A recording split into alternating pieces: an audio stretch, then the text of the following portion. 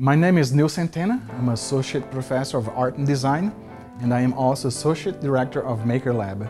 So up until last year, I was Director of Maker Lab, but this year, Darren Wilson, he was the coordinator, and now he's Director of the Maker Lab.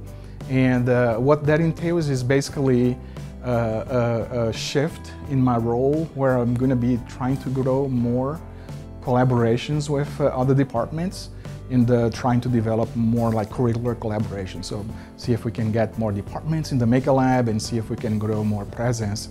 Here in the Maker Lab, now just starting our 5th year, I've had the opportunity to work in many cool projects and fun projects. But right now I'm working on converting an old upright player piano into a Arduino that you can play music song off a MIDI file.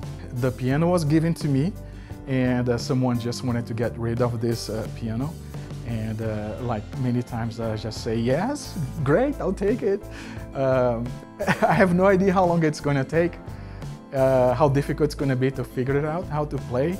But we got some ideas in mind. We've been ordering some parts that we're going to test. And then we'll try to maybe add some percussion instruments that could play along with the piano. And I think that may be in the spring semester. First, we want to make sure that the piano works, and then after that, we're going to kind of add more.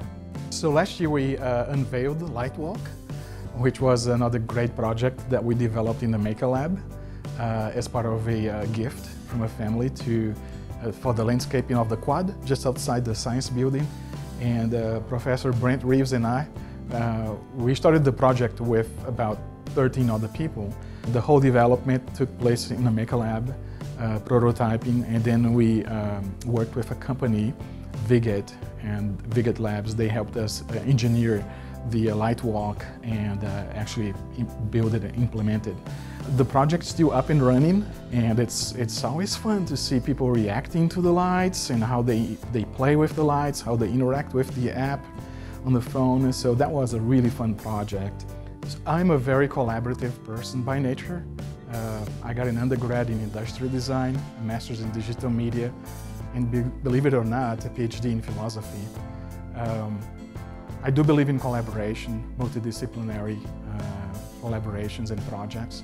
I think how disciplines can inform each other, how art may inform science and vice versa, how engineering can also be informed, art.